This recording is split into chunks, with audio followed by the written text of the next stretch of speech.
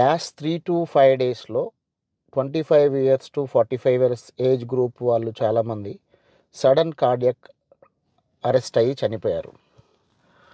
And surprisingly వాళ్ళందరూ ఏదో physical యాక్టివిటీలో ఉండో, సంతోషంగా ఉండో కొలాప్స్ అయిన వాళ్ళు కూడా ఉన్నారు. ఒకతను హల్దీ ఫంక్షన్‌లో చనిపోయాడు. One person collapsed while he was playing tennis. ఇంకొకతను జస్ట్ లిఫ్ట్ దగ్గర నిల్చొని కొలాప్స్ అయ్యాడు. ఇవన్నీ హార్ట్ అటాక్స్ కాదు, కార్డియాక్ అరెస్టే. బట్ అవి బ్లాక్ వల్ల జరిగినాయి అని నేను అనుకోవట్లేదు. Maybe they are heart రిథంలో change రావడం వల్లనే కొలాప్స్ అయి ఉంటారు వాళ్ళు. ఒకసారి ఆ రిథంలో చేంజ్ వచ్చినప్పుడు మనం దాన్ని రివర్స్ చేయకపోతే హార్ట్ ఫంక్షన్ చేయదు. బ్లాక్ ఉన్నప్పుడు అట్లీస్ట్ ఏంటంటే ఒక ఇండికేషన్, చెస్ట్ పెయిన్ వస్తుంది, కొంత టైం ఉంటుంది. ఫుల్ బ్లాక్ సడన్గా అవ్వడం నేను ఇంతవరకు అయితే చూడలేదు. రీసెంట్ టైమ్స్లోనే మనం ఇది బాగా చూస్తున్నాం. అండ్ ఇవి వీడియోస్లో రికార్డ్ అవుతున్నాయి. బికాస్ వాళ్ళు ఏదో ఒక యాక్టివిటీలో ఉంటున్నారు కాబట్టి వీడియోస్లో రికార్డ్ అవుతున్నాయి. ఇవి వీడియోస్లో రికార్డ్ అవ్వడం వలన షేర్ అవుతున్నాయి. ఎక్కువ షేర్ అవ్వడం వలన సొసైటీలో ఒక ప్యానిక్ సిచ్యువేషన్ క్రియేట్ అవుతుంది. సో ఇవన్నీ పోవాలంటే all those deaths need to be properly audited, evaluated. వీలైతే పోస్ట్ మార్టమ్స్ చేయాలి, బయోకెమికల్ అనాలిసిస్, అసలు హార్ట్ మజిల్ ఎగ్జామినేషన్ ఇవన్నీ జరగాలి. ఇవన్నీ అథారిటీస్ చూసుకుంటాయని అనుకుంటున్నా.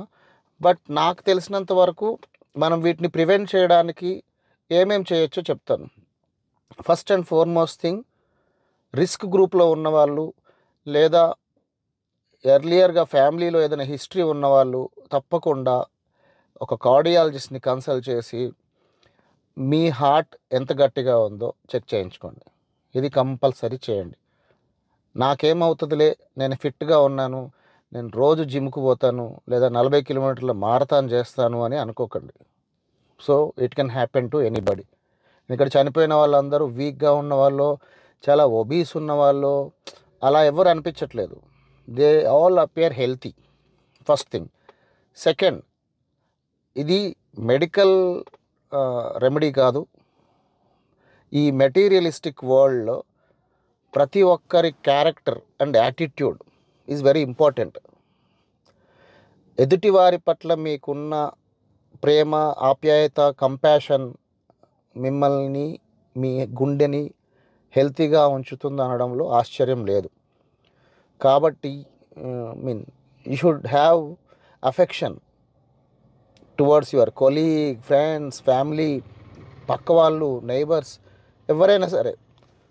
అలాగే ఎదుటివారికి ఏమన్నా అవసరం వస్తుంది, కష్టం వచ్చింది అంటే ఎంతమంది ముందుకు వస్తారు, దట్ ఈజ్ ఆల్సో ఒక ఇండికేటర్.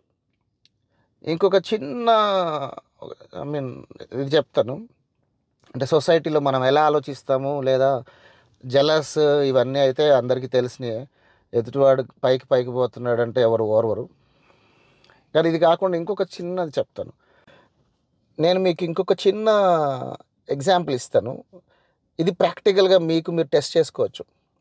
మనం చాలామంది యూట్యూబ్లో వీడియోస్ చూస్తుంటాం, ఫార్వర్డ్ యూట్యూబ్ వీడియోస్ చూస్తుంటాం, కింద స్క్రోలింగ్లో సబ్స్క్రైబ్ అని వస్తుంటుంది. ఎంతమంది స్పాంటేనియస్గా సబ్స్క్రైబ్ చేయడానికి విల్లింగ్ ఉంటారు? ఎందుకంటే సబ్స్క్రైబ్ చేయడం వల్ల మనం ఆర్థికంగా కానీ ఏ రకంగా కూడా నష్టపోయేది లేదు.